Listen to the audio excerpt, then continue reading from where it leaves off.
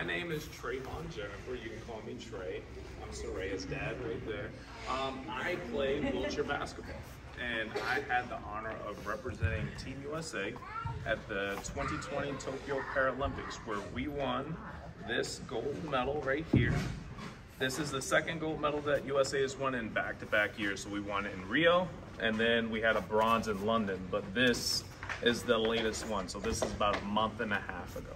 So I brought my medals out here for you guys to see, and I'm just at awe watching you guys just out here because I used to be where you are, and I know how awesome it is to be in sports.